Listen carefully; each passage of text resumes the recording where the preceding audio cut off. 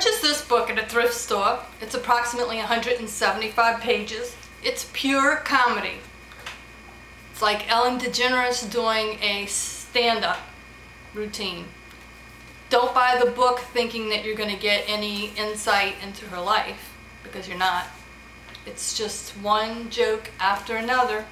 But it's pretty funny. She's kind of like, it's a cross between, she's like the female version of George Carlin.